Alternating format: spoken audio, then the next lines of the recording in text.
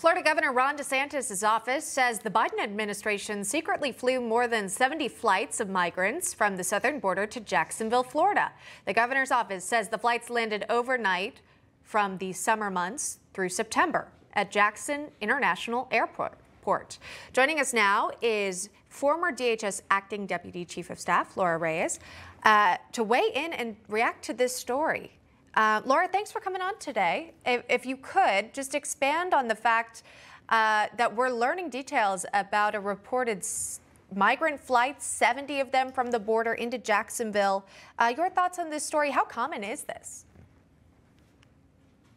Well, this is now the second state where we're seeing this happen. We saw earlier reports of similar flights happening during the middle of the night to New York. And apparently the Biden administration, like the Obama administration, tends to do things in the middle of the night that they don't want the American public to see. And this is just yet another example. Now, Secretary of Homeland Security Mayorkas and President Biden described their open border policies as humane. But if they're so proud of their policies, why are they doing this under the darkness of night? And the result is that over 1.7 million illegal aliens have been encountered at the southwest border just this fiscal year.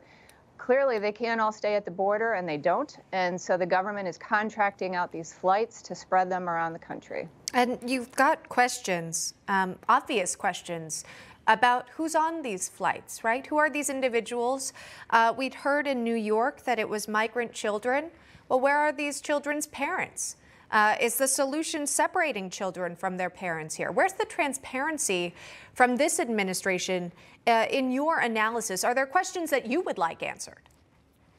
Absolutely. There is no transparency about this. And again, midnight flights are just an example of that. The administration says most of them are children. I think they say that to garner sympathy on this issue. They aren't all children. But also, this administration is responsible for attracting and enticing so many unaccompanied alien children to this country. When Secretary Mayorkas continues to state that unaccompanied alien children will not be turned away, what should we expect? Of course, there's going to be more unaccompanied alien children, and they are unaccompanied, as you know. Where are their parents? And this is separation of children. As much as the Trump administration was hammered by the left about such separation, they are silent now and try to portray their policies as more humane, and these are anything but. Yeah, and then, of course, what resources are these migrant children being provided with once they're relocated into new neighborhoods and places that they might have never been to before, of course, without a parent nearby. You mentioned the criticism for the Trump administration because that continues on, as we're now learning that the White House is considering certain payments to these migrant families that were separated back in 2018. We don't know the value of that. It had been reported by the Wall Street Journal as potentially up to $450,000. Here's the White House's response to that reporting. Watch this.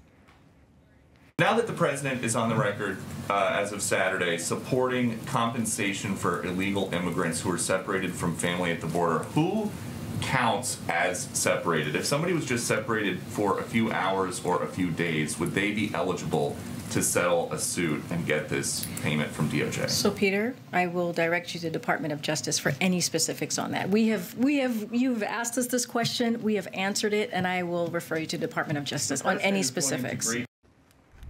So again, deflecting to the DOJ there.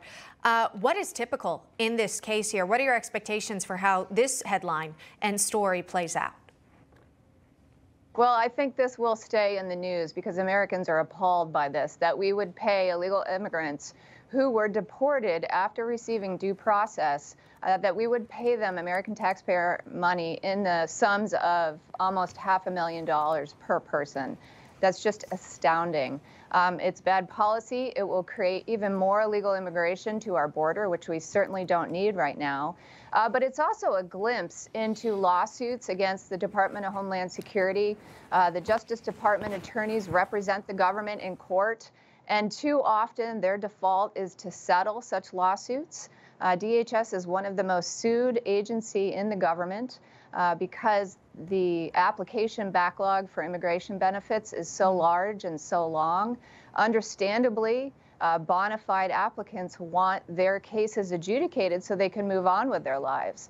Sure. And so we have to prepare for longer backlogs and more lawsuits, which will result in more settlements. Yeah, and again, the transparency lacking in both of these stories that we've touched on. Lora Ries joining us on the program. Thank you, Laura. We appreciate the time. Thank you. Thanks. You just watched Newsmax TV, America's fastest growing cable news channel, now in more than 70 million homes. You can get Newsmax TV on your cable system or check your cable guide. And if your system doesn't carry Newsmax, call them, tell them you want Newsmax TV, because we're real news for real people.